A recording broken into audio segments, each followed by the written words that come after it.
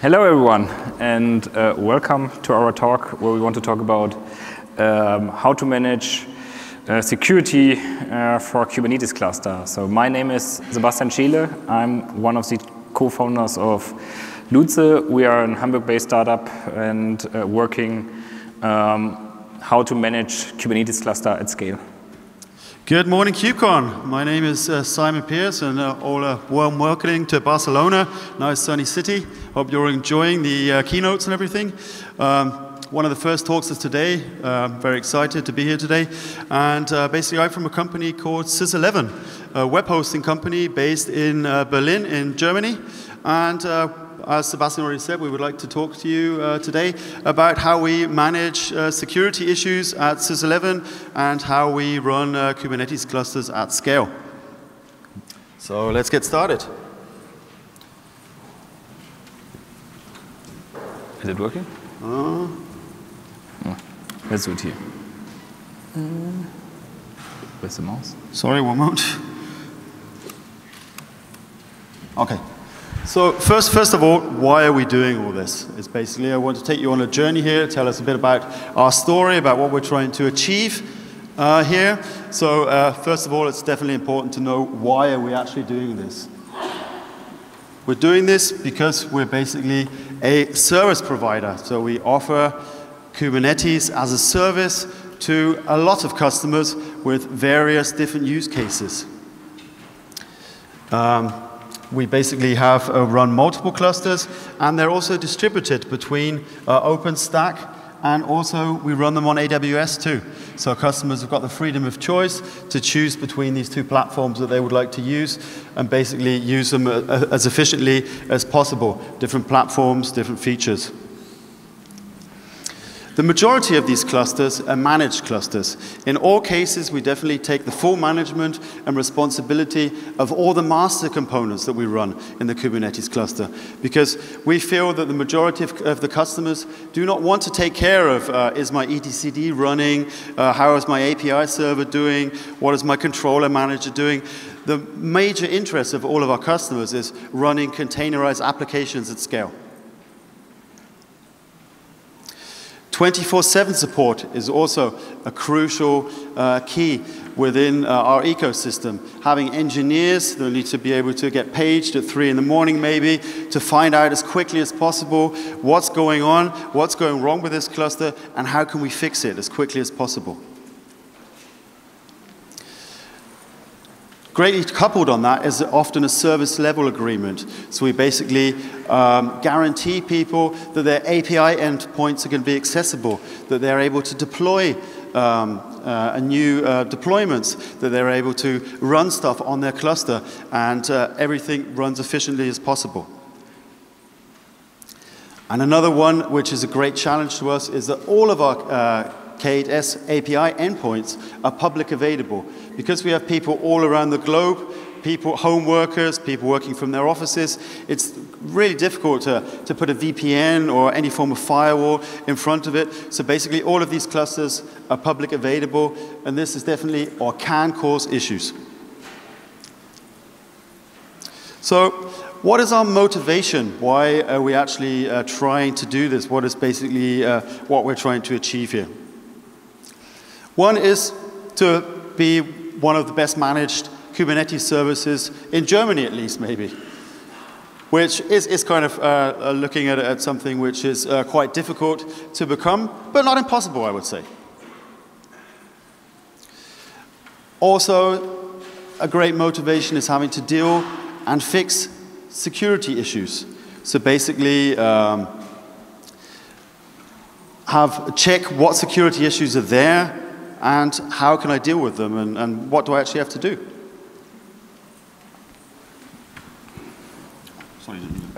I mean, before we're going into security issues, the first question from me into the round is like, raise your hands, how many people run at least one cluster in production?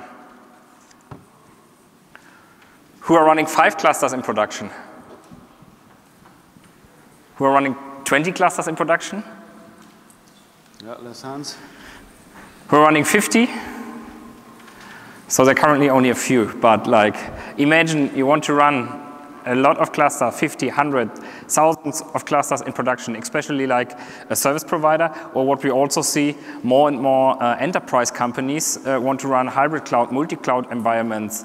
And now you get the challenge, there are new bugs are coming out, like the 1C bug, which occurs this year, where attackers can override the binary and get root access to your node.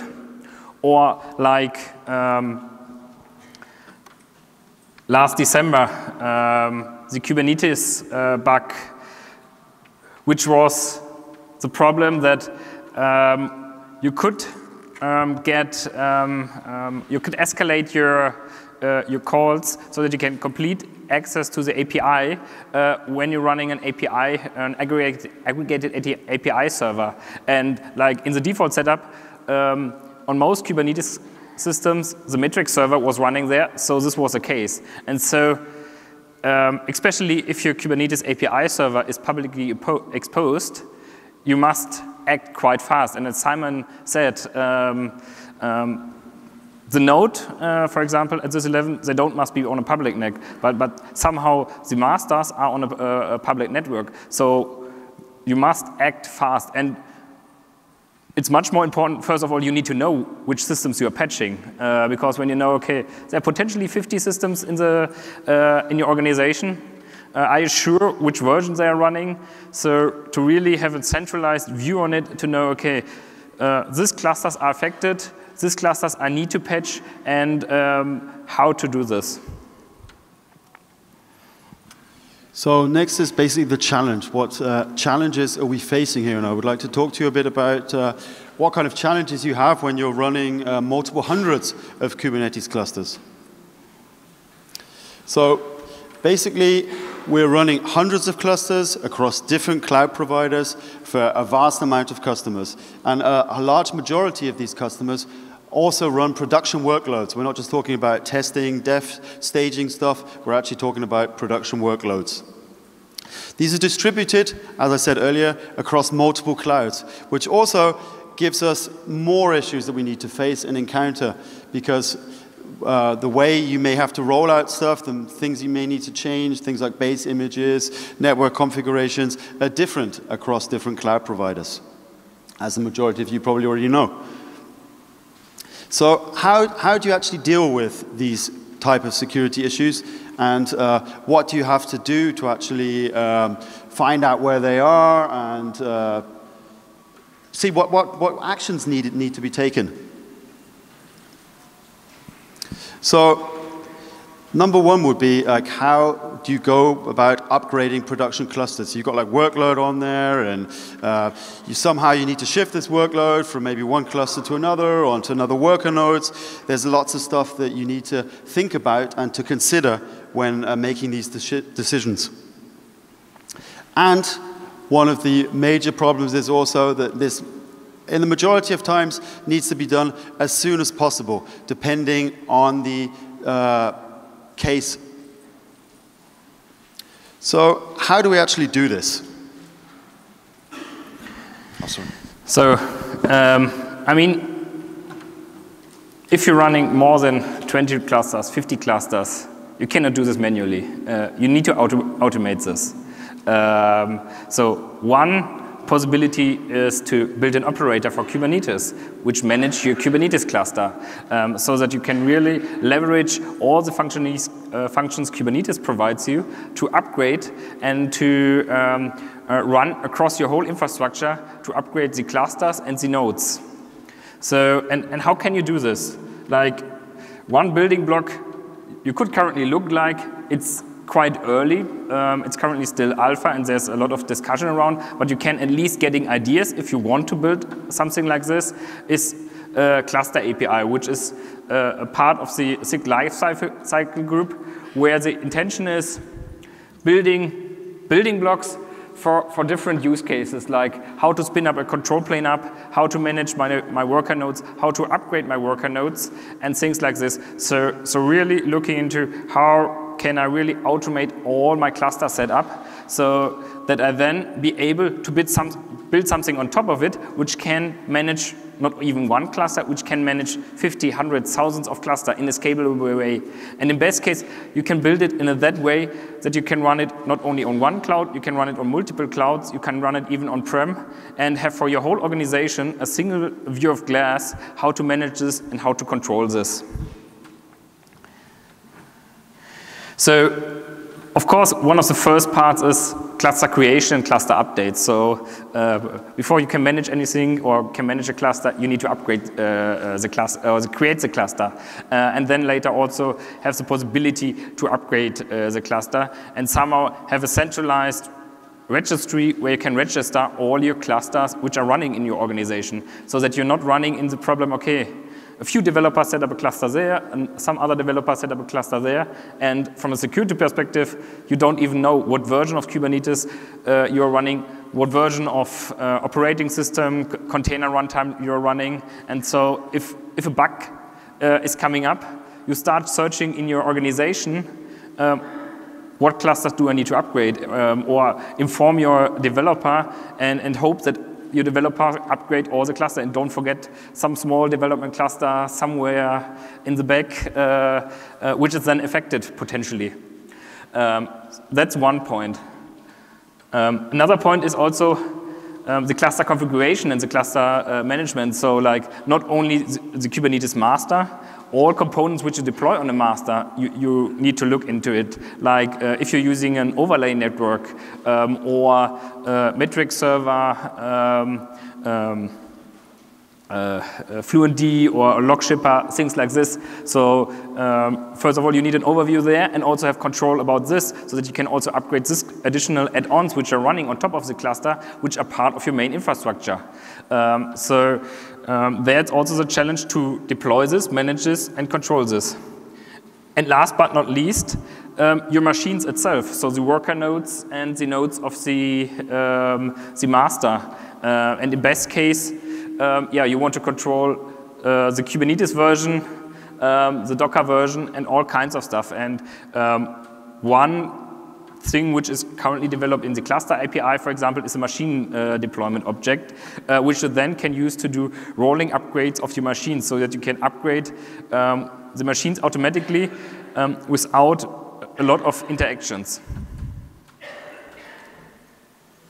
Yeah, and what we do to make this even easier, together with SysEleven, we run Kubernetes on Kubernetes. So because we said, okay, we don't want to, for every cluster, want to have the overhead of running a complete master with VMs. So we put the complete master in container and run only the container overhead. This makes it already easier because we don't care for the master on the operating system layer. We only must upgrade the Kubernetes binaries and the Docker images, but not like an additional operation layer. And this makes it also easier for us because we can easily use Kubernetes principles to manage a cluster. So one of the takeaways here was definitely see your Kubernetes cluster as a Kubernetes resource. In the majority of the time, you see people trying to pull up clusters with maybe building infrastructure with Terraform, running some form of configuration management on top of that. If you see basically your cluster resources and your nodes as a Kubernetes resource, then you can basically use the abilities that Kubernetes already has. The ability to use a scheduler, the ability to use deployments for your machines, as you saw just a minute ago on the example YAML that we had, which then allows you to basically do rolling upgrades instead of having to rebuild all your machines and do other things with them. And one of the key points that we need to look at here, of course, for us offering a managed service is monitoring. How can we actually monitor, find out what are people running in their clusters, and one specific thing is what version of Kubernetes are they running? Are they actually running a version which is vulnerable, which could cause us problems? And in this Grafana graph, you could basically see at the time and at that moment that what version people were running, and towards the end, people were kind of switching to 1.14, partly to do with that we were running upgrades for people, and partly because people saw we were actually offering a new version on our dashboard, and it's basically a point-to-click install to get to the next version. And that's what it should be like. It shouldn't be like, okay, is this going to work? What am I going to have to do? Having to rethink this. I mean, Kubernetes is a fast-moving piece of software, so there's going to be a lot of updates to be done. It's something you need to consider when you're running these sort of systems in production. So how do we actually do this? We can basically patch the cluster object. We have a cluster object which basically defines the API servers, the Kubernetes version we would like to run, and all those sort of things. And we can use a standardized kubectl patch method to actually patch these resources and provide each customer individually with an upgrade. So it's also possible to do canary upgrades and other things to actually find out if we are going to run into any potential issues while doing this. And then we basically come to the upgrade process as in such. What do we have to do to actually accomplish this? So first, of course, when we're talking about security issues, we need to know what is affected and who is affected. So often this is done if you find out how severe is the impact going to be. So if we're talking about something public-facing, like the API server, for instance, and if we look back at one of the bugs which Sebastian showed us, where you could basically use anonymous requests, you could basically use the API server to proxy requests through to the metrics endpoint and to other things, this can be very severe. So then we're talking probably that hundreds of customers are going to be affected by this. So we're going to have to react fairly quickly. One of the instruments and one of the tools that we've introduced at SysEleven to overcome these sort of situations is a so-called change advisory board. So we have like a group of Kubernetes engineers, some security engineers. They're all on the board. Most of these, all these people, of course, have a great idea about how Kubernetes runs, which moving parts we're talking about, and how severe this issue is. We basically are always reading the mailing list, checking out what kind of issues arise on GitHub. Our partner Loodse here are a great help doing that, of course, because they do a lot of engineering within the Kubernetes ecosystem. So automatically you find out about these sort of things, hopefully a bit quicker than the general public. So we can basically kind of address these issues. Then we've got a notifying system, so we can find out what version, as we saw on the Grafana dashboard, are people actually running. And then we can basically, through our notifier, we can inform these people individually and tell them, okay, your system is affected, we have a problem here, and if it is an urgent, severe issue, then we are going to fix this issue today. We're not going to wait another day, we're going to start off, and we're definitely going to patch your API server and make sure it is in a good state again.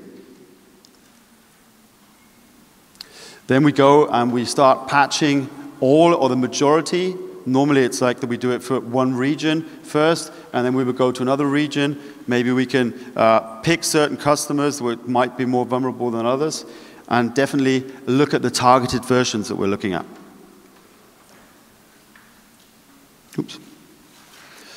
Then we would often start out by maybe rolling out a new base image into our cloud, which would definitely help us get all the security patches out. Maybe also, while we're doing it anyway, might as well run a new kernel as well. And there's also other things that we need to maybe look at afterwards. Then we can go and upgrade the machine deployments. We now have the new base image.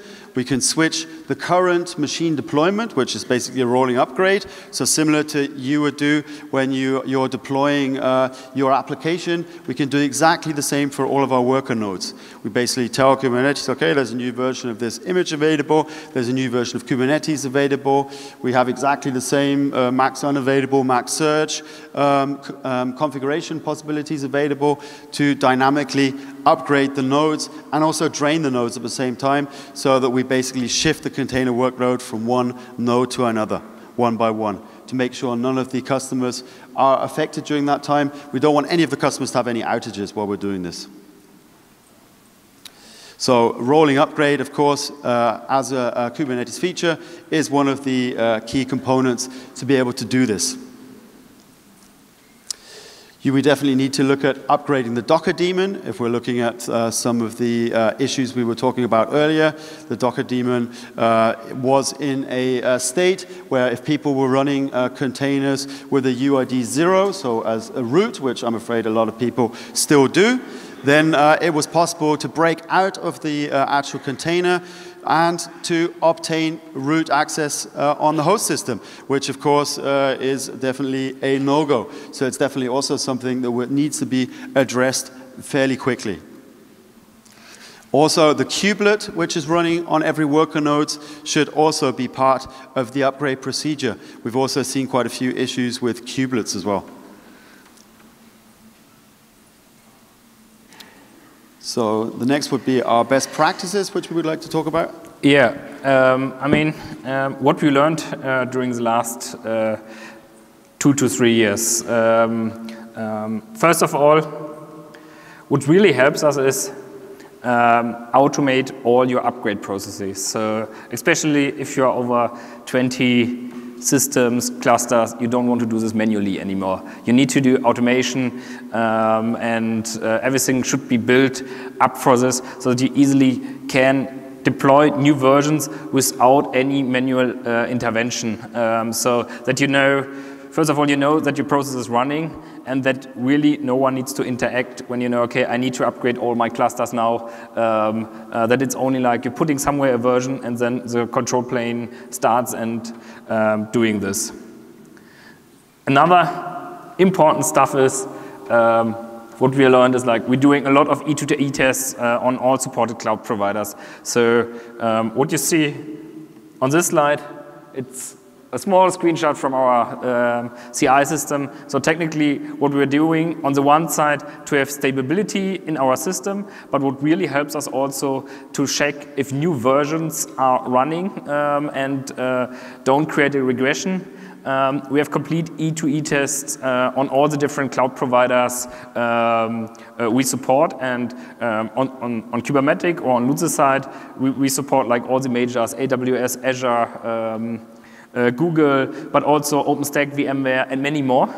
And so we really want to need to ensure when there's a new version, we can roll this out and it's not breaking.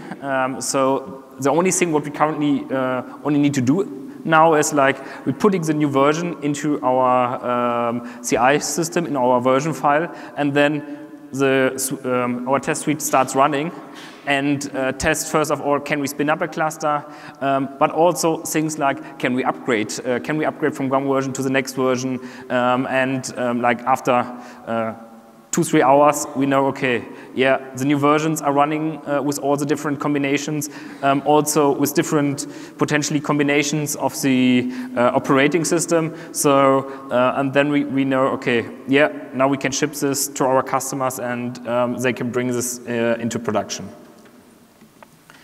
The next thing is, if you're doing this automated, running your CI system testing if the versions are running the conformance tests so that you every time know, okay, there's nothing breaking. But the conformance tests are not enough. Look into what additional things you need, like the conformance tests don't cover your storage and don't cover your load balancer. So putting additional tests around this, but that at the end, you know, okay, I'm not even able to spin up a cluster. I'm not only able to spin up or upgrade a cluster. I know all the functionalities Kubernetes provides, like deployment, stateful sets, and so on, are still working. And so then you know, okay, everything is working and you can bring the new version into production.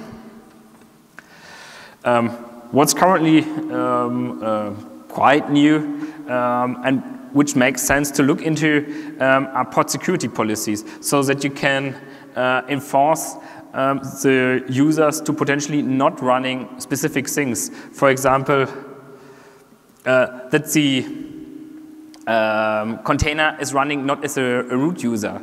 So that would already prevent you from the run C CVE we saw. And when you have this activated, there's one thing less of course, you should upgrade still and patch this, but it's not, you don't have this urgency in your system that you say, okay, now it's really urgent. As Simon said, I need to do this as soon as possible in the day where it's coming out. Then you have a few days more to test this and figure out if there's potential risk.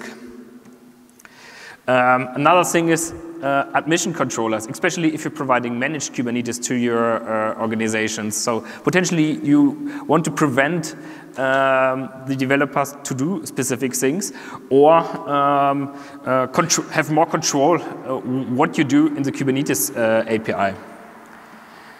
Yeah, and then there's the CSI benchmark, which describes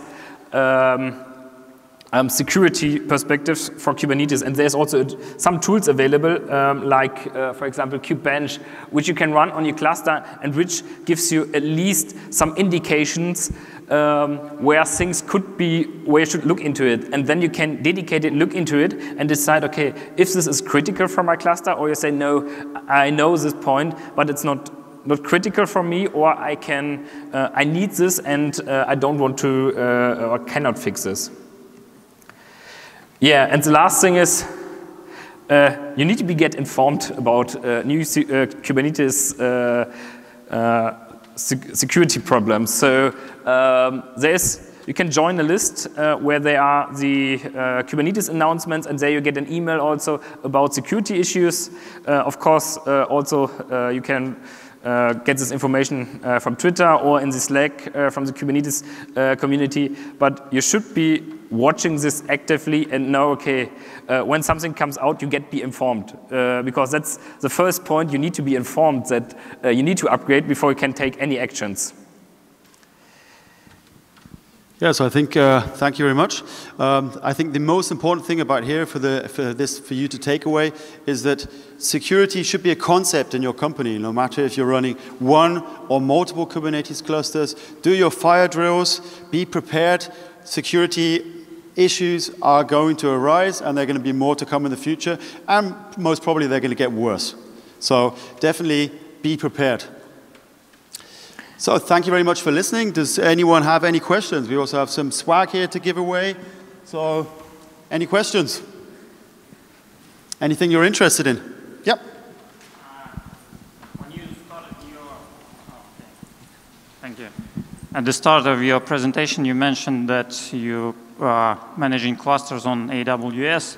So my question is, what's the key advantage of your service over managed Kubernetes service of Amazon, for example, or any other provider?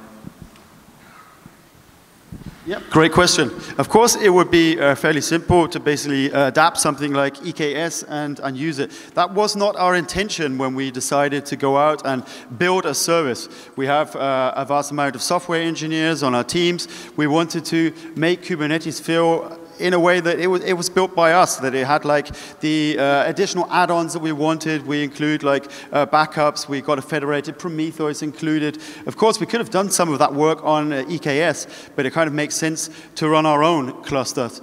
And also the way that we're running Kubernetes in Kubernetes is slightly different to the way that most of the other managed providers offer their product.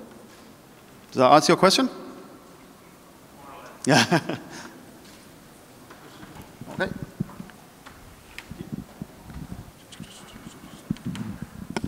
Hey, thank you for your talk. I'm very interested in the way you do cluster upgrades and how you honor any SLA with the user, especially if users set things like a pod disruption budget that sometimes not even set correctly. What is your policy and how is it communicated before, for instance, removing pods that should not be removed, let's say it that way? Do you want to take that one? Okay. Yeah, so you're definitely right. We encountered a few issues doing this. Number one is like run all your master components in pods. which helps us a lot. We can run like easily 2 replicas of things like API servers, so it's like fairly simple to actually get a service which is not interruptible. There are definitely, and one of the things that you definitely mentioned, pod disruption policies can cause problems. We run etcd, for instance, as stateful sets for all customers, and if a number of worker nodes are giving you problems or you have any network outages, then definitely things like pod disruption policies can cause problems, especially if they're wrongly configured. So at the end, it all boils down to monitoring and good engineers that know what they're doing. I mean, you've got to consistently look at these services. You've got to find out what kind of reaction times of my customers have, what kind of experience they have. And also our company ourselves, we also work with the product. So all of our own applications are also hosted on our managed Kubernetes. So basically people notice it fairly quickly if something is not running or performing as it should do. Okay.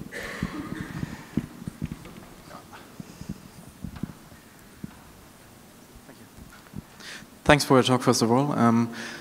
Regarding pod security policies, how did you go about enforcing, for example, that a container shouldn't be running as a root user inside of the container on your customers that have already built containers that are doing it? I mean, there are different options. On the one side, I mean, during the cluster creation, we can decide, okay, or the developer can decide if he wants to have pod security policies. But on the other side, it's also a question how you shape your service. So if you say, okay, my service, we want to provide you the best experience in the world and to avoid outages, or your expectation is for, a complete managed Kubernetes, this is the minimum requirement you need to provide. And if this is not available, or if you build the application not in that way, it cannot run in the cluster. And this is why we're, for example, looking heavily into admission controllers, so that we can detect before deployment that potentially this application should not run there, because we know, okay, it could cause problems, and inform the user early at the beginning and potentially not ever even start the application, because then he see, okay, something is not right with my application, and not like, okay, let the application run, and then it goes somehow into trouble and you don't know what's going on. So block this as early as possible. But it's every time like, okay, how much service you want to provide as a managed service, so and how much flexibility to provide the end users. On the one side is we want to automate everything. So when we have a developer who says, no, I know what I'm doing, he should have the tool stack to deploy his cluster on its own, but then it's his responsibility. When he says, no, I don't want to be responsible for all these things, do a complete automatic setup, then we put the layer higher and say, okay, but then we will force you to not do these things, because otherwise we cannot guarantee. If you're taking full responsibility for all these clusters, then you definitely need to enforce certain mechanisms, otherwise you're going to run into severe problems sooner or later. And definitely one of them is definitely running Docker in Docker, for instance, and running containers as UID 0. Yep. Thank you for your talk. Would you mention anything specific when it comes to upgrading clusters with 50+ nodes, or could be 100 nodes? Is there anything specific comparing to smaller clusters? Yes. What one must keep in mind? There's definitely a few things to keep in mind when you're running like 50+ worker nodes on your cluster, because basically you're talking about probably shifting a lot of persistent volumes and a lot of pods from A to B. So probably one of the things is what you could do is like put them into individual machine sets. So you could use individual machine deployments and say put like bunches of 20 nodes running certain specific versions, and then you'd only have to deal with those at that point of time. And then you could do another 20 maybe a few hours later or the next day. And the more that process is automated, the easier it is to get that achieved as well, because a lot of these processes can basically run overnight, where a lot of our customers don't do all that much work on their clusters, or not so much as they would during the daytime. The impact is not quite as great. But I would definitely say like distributing smaller sets of machines is definitely the way that you really want to get around that, if it's possible. And that's where definitely seeing worker nodes and clusters as an API object definitely helps doing that. Okay, I think we are at the end of our time. So. Okay. That's a long way. You have to help me, guys. Okay. Who's the first one showing up a green envelope? Is there anyone with a green envelope? No one? So first a question. I want to ask if the vulnerability that we have is outside the clustering group. So for example, if the nodes, I mean on the level of the nodes or operating system, we have vulnerabilities. So what is the most acceptable policy is to start to migrate the current cluster to another infrastructure or to repair the infrastructure itself. Assume that all nodes in the infrastructure has the same vulnerability.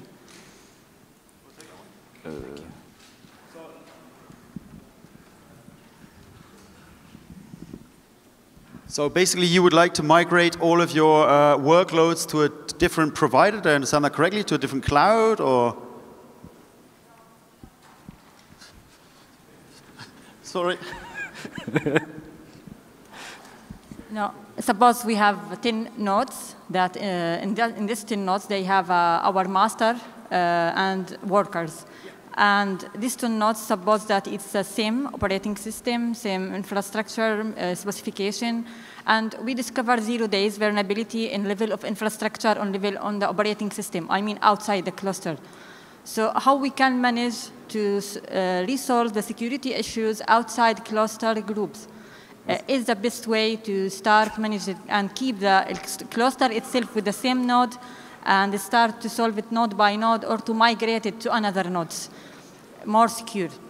I mean, to start on level to secure a new node and book a new node and to migrate to new node or to start repairing the node itself. What is a much more? I think we will discuss this afterwards. So I think we are end of time. So thank you all. If you have further questions, I mean, we are still here and can answer your question. Otherwise, SysEleven has a booth at the conference, and we also have a booth, Loodse, look at this logo, and there you can ask all your questions. Thanks a lot. Thank you.